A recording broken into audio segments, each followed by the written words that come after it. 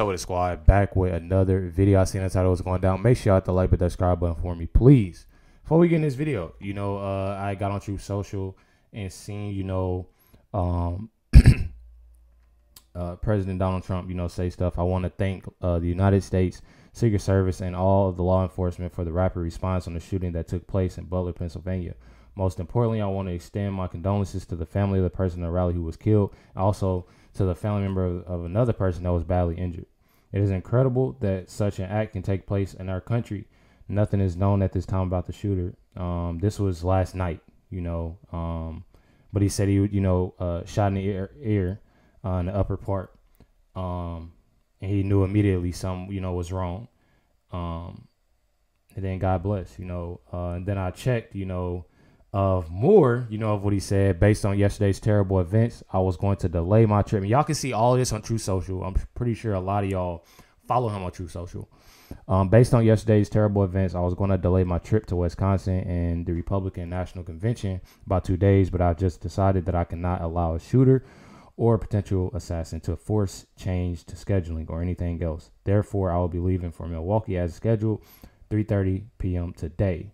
That was 4 hours ago. So that just goes to show you how strong of a man he is. I don't care what nobody say.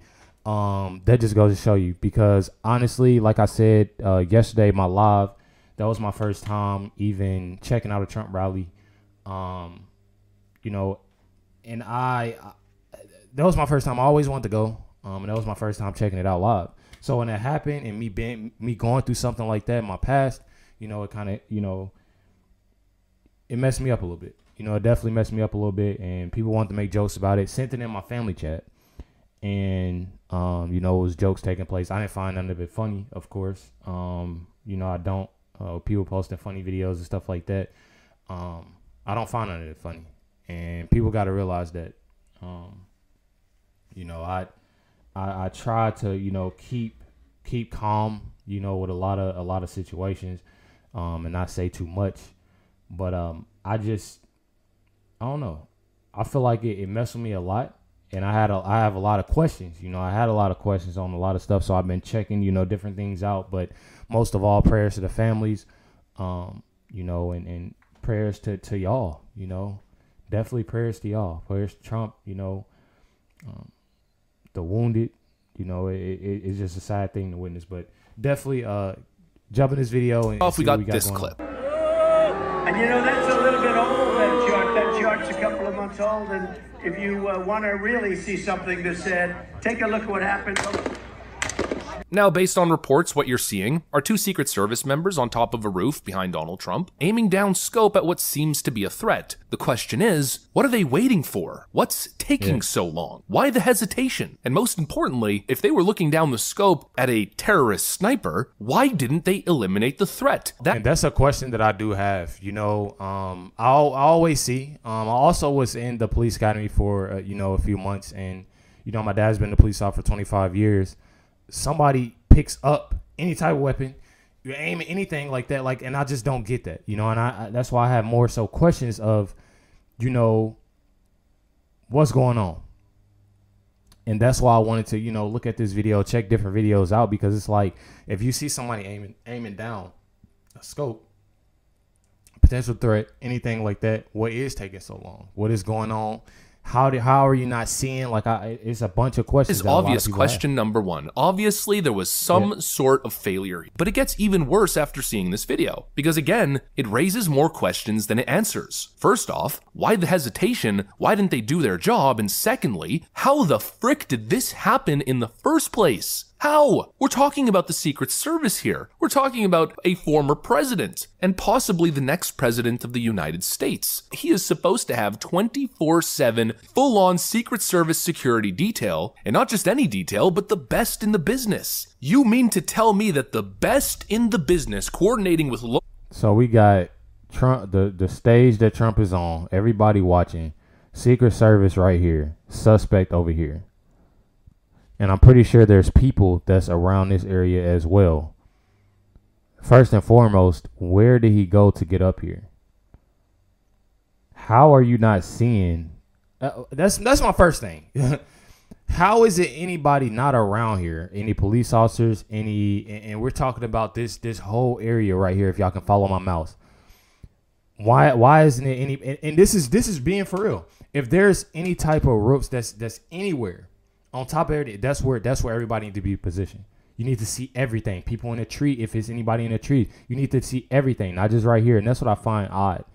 You know, I find it real odd. Law enforcement and probably other contracting groups. You mean to tell me that all of these highly trained, top of their industry professionals didn't even secure the perimeter? They didn't have buildings in the direct vicinity on lockdown? I mean, it is truly unbelievable. Exactly. You know, having them on lockdown. Having them on lockdown is the most important thing. When you have all these tall buildings, I mean, you got to think, what has Trump, like we talking about President Trump here. We're talking about the President Trump here. We are talking about somebody that is known from, like, literally. So, and then you go on to speak. And then what I found real interesting, and that I had a real question, you know, to wonder, is, you know, they usually have that bulletproof glass that sits right there in front of the president that's covering them in some type of way. I didn't see that either. There's a couple people that spoke, and I'm pretty sure they're in this video, if I'm not mistaken, that I want to check out and run over with y'all. But I'm just confused on how, if you see somebody, this is come on, I don't know. The way this is looking to me, it seems unbelievable that Secret Service allowed this to happen, and that's where the question gets raised. Was this just an honest mistake, or was there a purpose behind the inaction? Was there a secret conspiracy transpiring? We can only speculate. Well, when speculating, generally you'll follow what makes the most sense. Well, honestly, like I just said, the Secret Service and police department inaction, the sheer level of incompetence seems almost unbelievable. Some of the eyewitness testimony, I mean, it's mind-blowing. And you know, that's a little bit. He's going to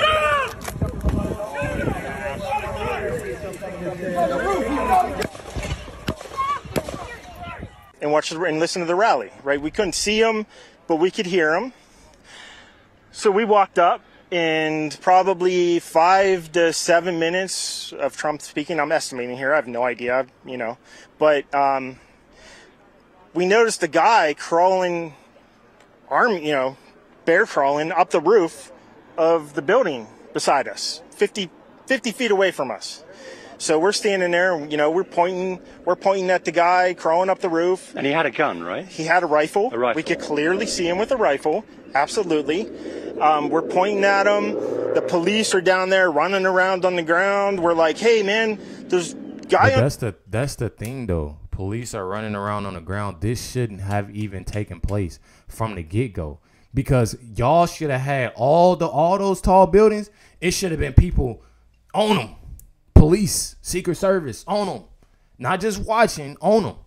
You have these tall buildings. You have to, like, I find it, I don't know, y'all. The roof with a rifle, and the police were like, huh, what? You know, like they didn't know what was going on. You know, we're like, hey, right here on the roof, we can see him from right here. We see him. You know, he's crawling. As Trump started, I noticed 2 officers. But how are witnesses seeing him? They need to protect this dude right here. But if witnesses are seeing him, how isn't the police? Like, I'm confused. We can see him from right here. We see him. You know, he's possible verdict. Democrats in Congress were working to remove his Secret Service protection. They wanted him vulnerable. I'm just supposed to not link the two? Because that makes me a crazy conspiracy theorist? No, it's almost as if this is exactly what they wanted. I'm also thinking a whole lot about Joe Biden's recently sworn in director of U.S. Secret Service, Mrs. Kimberly A. Cheadle, and the fact that she has repeatedly refused to give Donald Trump full presidential Secret Service protection. Dan Bongino goes in on it. But President Trump is a former president running for re-election. You essentially have 2 incumbents running. Folks, he does not have a full presidential package right now. It is putting the man in danger. His threat level is apocalyptic and catastrophic. It is time right now for Kim Cheadle, the Secret Service director, to get her head out of her and do the right thing. I could tell you stories for days about her putting politics ahead of presidential protection. I am not being overly emotional because I've said it before. The Secret Service director is utterly unqualified right now to be doing what she's doing. It is time for her first to get this thing solved. It's an emergency situation right now, and find out what happened. But she should step down immediately. Definitely. And I agree with him with that, because this is nonsense. It's really nonsense to me, just based off to the fact that, like, how could you sit there and let, I ain't gonna say this. Well, I guess I can, because I just don't understand how they didn't see him on top of that. And then they said that he did. He had him in his sights and seen him last. I don't really know. We not him. We don't have his eyes, but you can clearly see. If you on top, scavenging the area and see you should clear. I just don't know, y'all. I don't know. I feel like so many people have so many questions, because I don't know. It's so many witnesses that said, somebody up there, police, not moving. I just don't understand it. And I don't even know. I'm not sure if they even let us know how many shots took place. It was enough, so I'm guessing, he wounded a couple other people, as well as, killed someone, wounded, Trump. So I don't know, y'all. Some of the things she has told people on that detail about security arrangements, clearly making political statements, she is completely unqualified. It is time for President Trump to have a full presidential package.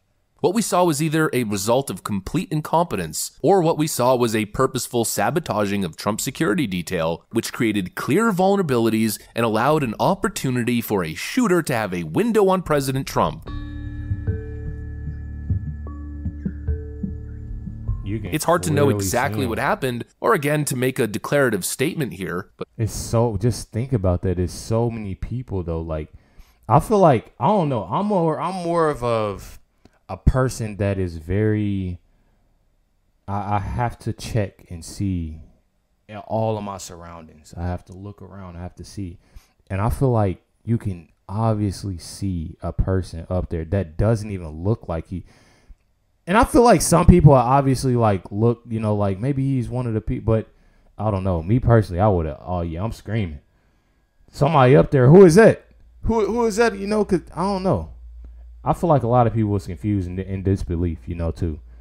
People that was by him, innocent bystanders. So, obviously something makes no sense. How in the frick did the U.S. Secret Service allow a domestic terrorist sniper to set up for not just 2 seconds on a parallel roof within a clear fatal distance without any intervention? How was nobody covering that building? Exactly. How could this have possibly happened? Well, director Kimberly A. Cheadle has some big frickin' questions to answer, and I'm just hoping she'll do a better job in her response than she did with the accidentally deleted January 6 tapes, or rather text messages.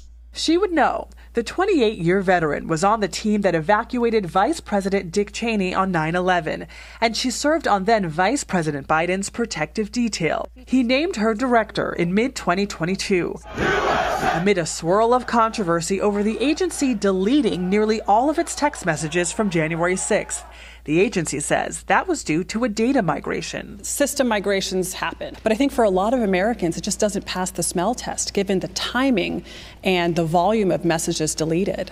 Well, it's unfortunate that would be the assumption that people would make. Our integrity is everything, and there was nothing nefarious attached to that. Their integrity has... Again, it's hard to say exactly what happened. I don't want to... So what's she going to do? I hope she got the answers. Malice, it could possibly just be incompetence, as we're now learning that Kimberly Cheadle was focused on DEI initiatives. To expand hiring, they're aiming to have 30% women recruits by 2030, and even allowed YouTube. Very conscious, as I sit in this chair now, of making sure that we need to attract diverse candidates and ensure that we are developing and giving opportunities to everybody in our workforce, and particularly women. More focused on ridiculous woke DEI programs than she wasn't doing her job, which of course is protecting the President of the United States and the former presidents. Absolutely shocking, confusing stuff. Independent investigations must be launched immediately. Every single question must be answered, because none of this... I don't know, y'all. Me personally, I like I said, it is a lot of questions that need to be answered, obviously, and it just, I don't know. Like I said in the last video, stuff like this, it definitely bothered me yesterday watching on live. It is something that is, you know, sad, and I didn't, you know, I didn't like, you know, I don't find it funny. You know, a lot of people making jokes. You know, I was on the phone with my sister, and she was like, yeah, dad had laughed, and he had to, you know, just, it's stuff like that. Like, so I'm telling y'all, it sucks. It sucks. You know, it definitely does, because it's like, regardless of whoever it is, it could have been anybody standing up there. Seeing stuff like that and seeing that somebody, you know, killed somebody, wounded a former president, wounded others, you know, it's sad. It definitely is sad, and I don't find any of it, you know, funny at all. I don't like stuff like that. And I'm pretty much, you know, lost for words. This video and last video tried to, you know, get some more of, you know, details of what happened, and trying to look through this and look through that. And it's been, you know, it's been kind of rough. You know, I feel like, especially with the witnesses, it's stuff that is everywhere. People don't know much of what's going on because stuff happens so fast, and, you know, people aren't knowing what to believe, so they just assuming, and they making videos, and they doing this and doing that. And best believe I'm gonna try my best. You know, and stuff will come out too. You know, stuff will definitely be out. So definitely, I appreciate y'all for tuning in, watching these videos. Much love, everybody. And yeah, they definitely need to do something about this woman here, because I honestly don't know how that even happened. I really don't. I don't know how that, you know, having those buildings up there like that, those should have been secured before he even got there, you know, and stay secured. But y'all let me know y'all comments and thoughts down below. Much love, everybody. Catch y'all next one.